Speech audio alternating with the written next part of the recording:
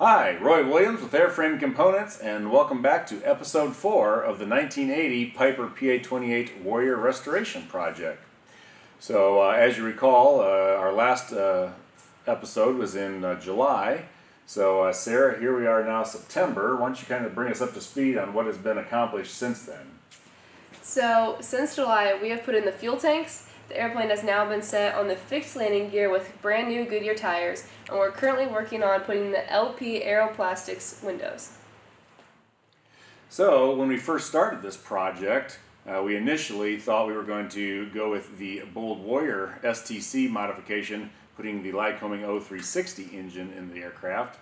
In a fortuitous turn of events, a gentleman by the name of Mike Harden, who was a former owner of this aircraft back in the late 1980s, contacted us and said that he had bought an engine to be installed in this aircraft when he owned it. He sold the aircraft and had not installed the engine, so this engine sat on his shelf in his hangar since 1991.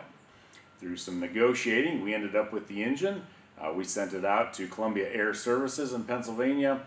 They opened up the accessory case, complied with all the ADs, did all the inspections to make sure the engine was in good working order, and then sent it to us. So we ended up with a zero-time Lycoming 0320 engine for this aircraft.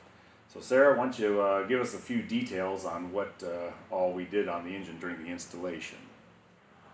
During the installation, we installed new airforms baffling, new scat tubes, and new fluid lines with fire shield. Before the engine was installed, the engine mounts were stripped, inspected, and repainted. So we've done quite a bit of work since July, and things are moving right along here. And we're expecting to have the propeller back from H&S Propeller sometime this week. We'll get that on, and the engine should be ready to run at that point. We'll get the windows put in, and then I think we're ready to fly this aircraft out of here. We had talked about maybe painting the aircraft first and then doing radio installation. We contacted Brian Powell at Premier Avionics in Fort Wayne, and we will actually be having them do the avionics installation. He was able to get us some good Oshkosh deals while he was at Oshkosh this year, and so we ended up buying a complete Garmin package with an Oshkosh show special.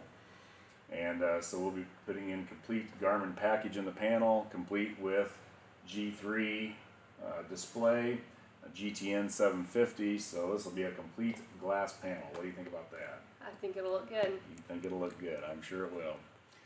So stay tuned for future episodes of the Piper Warrior Restoration Project.